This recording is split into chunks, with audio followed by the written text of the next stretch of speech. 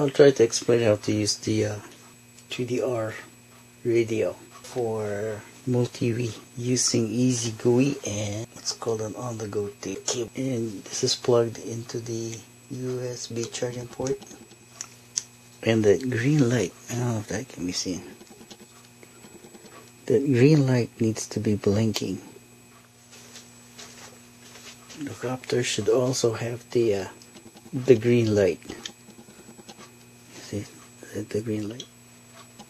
You go to the settings, config, settings, and you will activate serial port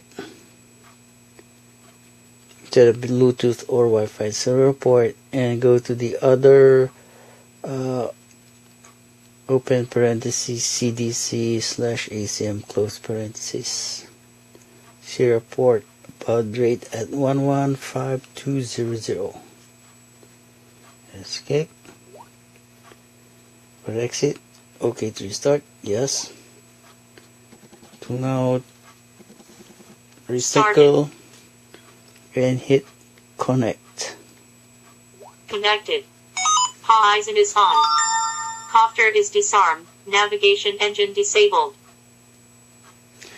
Now if you look at the radio unit, it's now blinking. I don't know if I can get that in focus. Okay, it's now blinking. The internal LED Battery is blinking. voltage is 3.6 volts.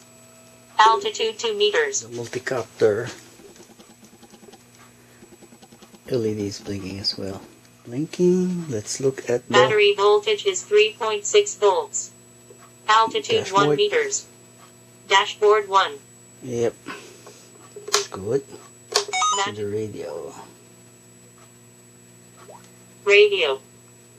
Yep, that's good. Yep. Yeah. The wah on. The wah off. Dashboard 3.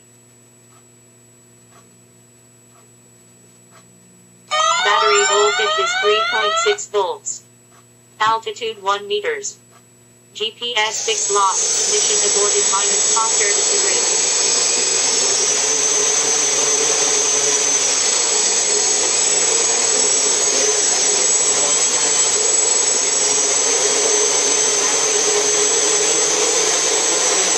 Altitude 2 meters. It's not gonna fly.